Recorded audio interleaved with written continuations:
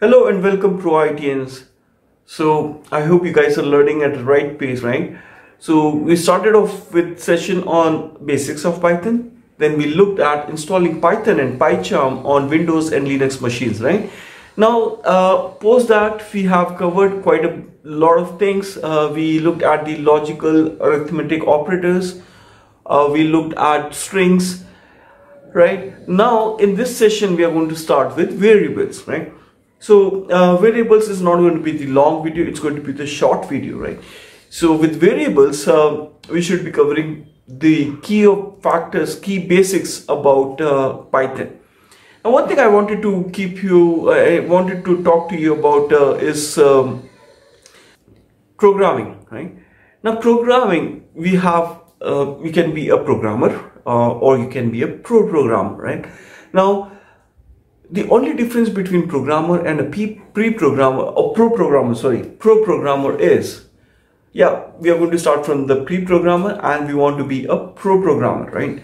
So the difference between a programmer and a pro-programmer is that a pro-programmer will understand the logic about the requirement and they will actually work on the codes in the far lesser lines as compared to a normal programmer. So that is what we are going to achieve. So guys, remember, you have to keep yourself motivated, right? You're learning on a technology which might be new to you guys, right? But you devote your time 30 minutes a day and you have to do some practice, right? And the more you practice, the more better programmer are you going to be, right? So you keep following on these sessions and we'll definitely go to the level where we are going to be pro-programmer, right? Okay guys, I'll see you back in this session. Great, thank you.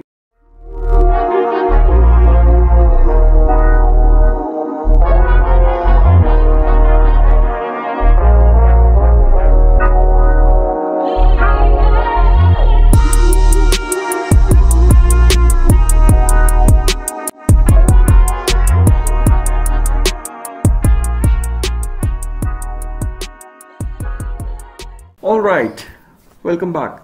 So what are variables?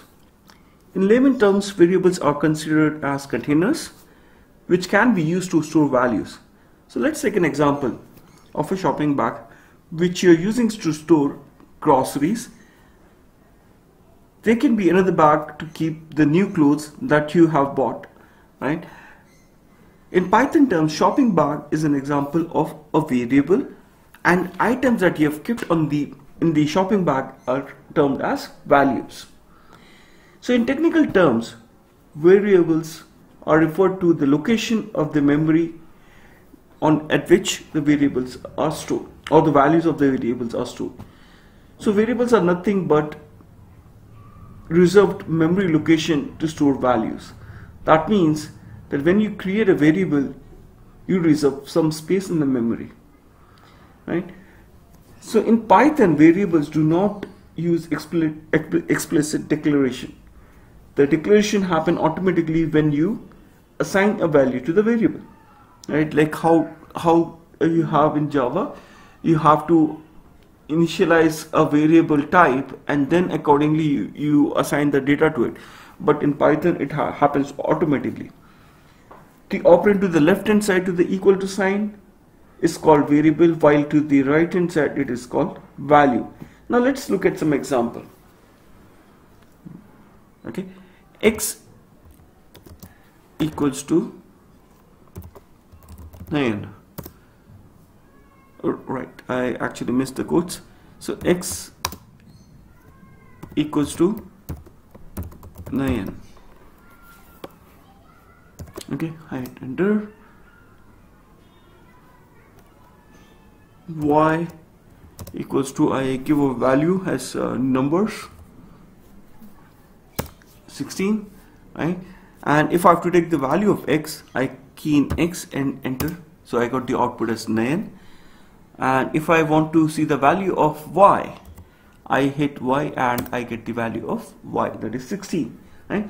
So as you can see, don't need to provide data type when assigning value to the variables, like that in Java. right? You assigned a value of x of 9 to x and value of 16 to y. You didn't have to assign the data type to x and y. It was automatically assigned, right? So that's the, I mean, that's how Python works, right? So it automatically functions in the backend according to the data assigned to the object.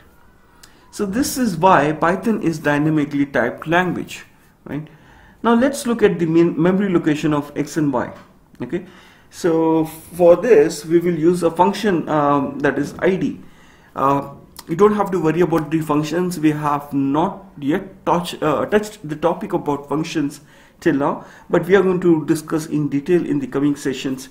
So stay tuned. And for now, you consider that we are going to use a function, right? So what I do is I do id and I get the value of x. Now this will give me the memory location of x, correct? Now hit enter. Okay, so I've got the this is the memory location 56550080. Now let me find out the memory location of y. Okay, so I got a different memory location, right?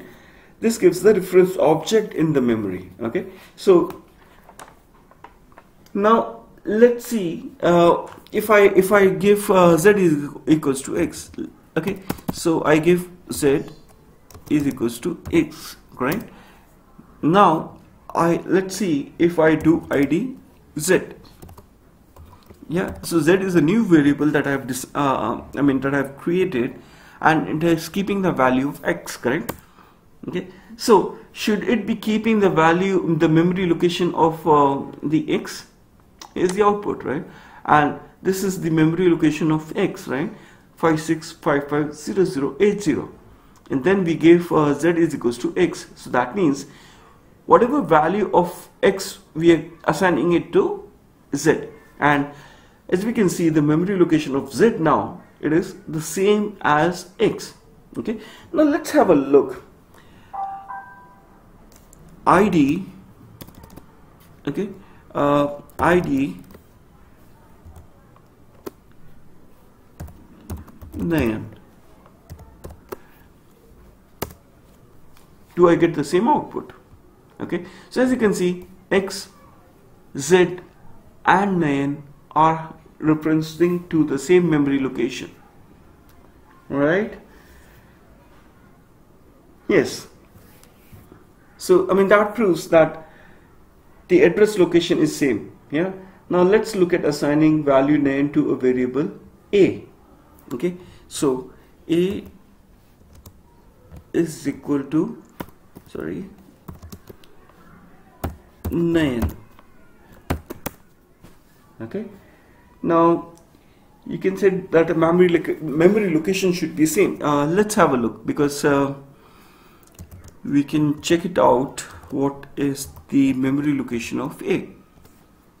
Right, this is same, right, as we got for x, as we got for z, and as we got for 9. So we have got the same memory location for a. Yeah, right. Now let's take another example.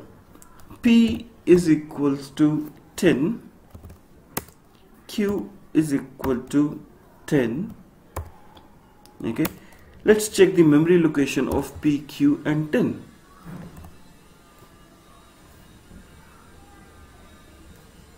P, close bracket, enter.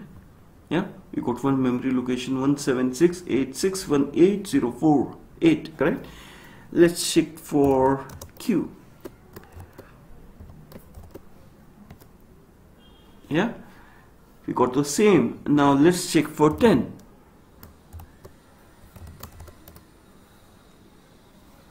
Yeah, as you can see, the memory location for P, Q and 10 are same, right? That proves that the value is stored in the memory location, which will be same if you assign the value to a different variable. Okay, now let's see another example. A is equals to 20. So let's check id of a. oh sorry, id, you remember Python is case sensitive. Okay, so we got this memory location, right? Now if you put b is equals to a,